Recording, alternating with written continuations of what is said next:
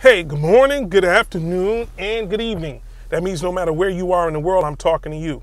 I just want to jump on right quick and just talk about one of the hottest topics on social media. That's the passing of YouTuber Kevin Samuels, who was considered by many to be a very controversial person in some of his views.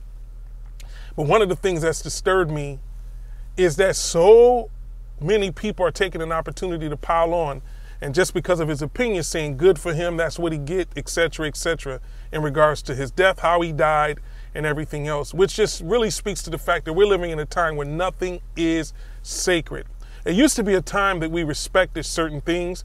You know, I was really saddened to find out that his mother found out about his death over social media. If you have ever been in that position where you found out that one of your loved ones passed over such social media, is devastating, especially when you don't know for sure and it seems like it's speculation, and you know, it could just be maddening.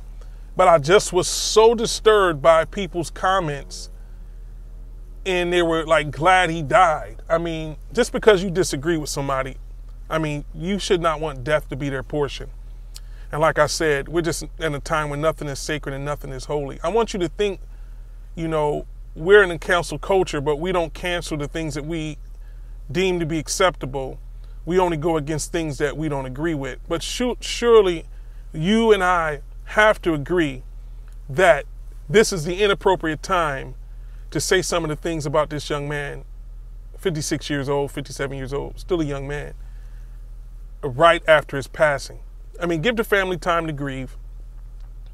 Give his mom time to take care of the arrangements for his son. And, you know, it doesn't take much for us to be kind.